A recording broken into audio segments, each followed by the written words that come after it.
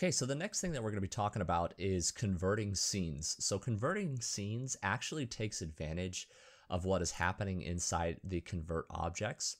So the convert objects is kind of a universal way to convert both scene objects and prefabs. So we're going to take advantage of that in our convert scenes. So convert scenes by default, the way it comes pre-configured here is it's going to look for active scenes, so enabled scenes that are in your build settings. But we can go as far as just getting any scene in our entire project and converting that if we want. So the very first thing that we need to do is we need to say search scenes. And like I said, it's only going to select the scenes that, if I pull up my build settings here, I only have these two scenes enabled.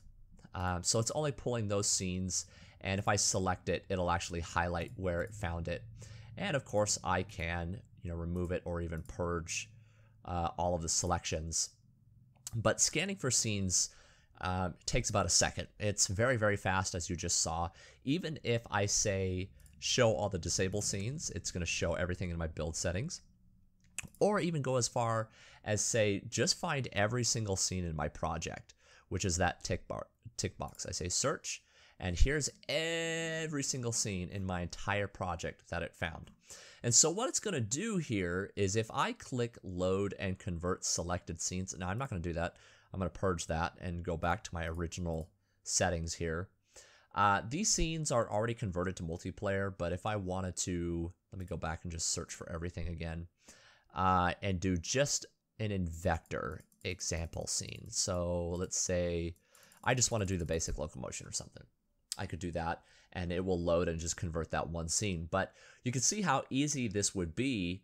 I could actually just, instead of having to manually load that scene and manually go into convert objects and then manually one at a time come in here and convert it, I can go to convert scenes, find every single thing and just say load and convert, and it will actually iterate through every single object in all scenes. And it's going to load each scene one at a time, iterate all the objects, and if it finds any component on that object, it will convert that component to the multiplayer version for you, and it will save that scene automatically for you. And it's just going to do that one at a time. So this process can take it can take more time than the whole convert object scanning. So it could probably take you a couple minutes to be able to go and run through and convert everything. But this essentially can convert your entire project for you in mere seconds. And I wonder if I can do something here.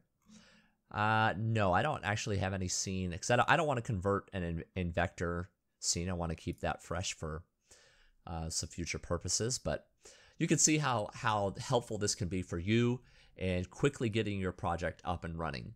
And like I always suggest, be sure to back up your project in case there is some sort of error or issue, or this inadvertently breaks a component that you are working on. Be sure to back up your project before you do any of these things.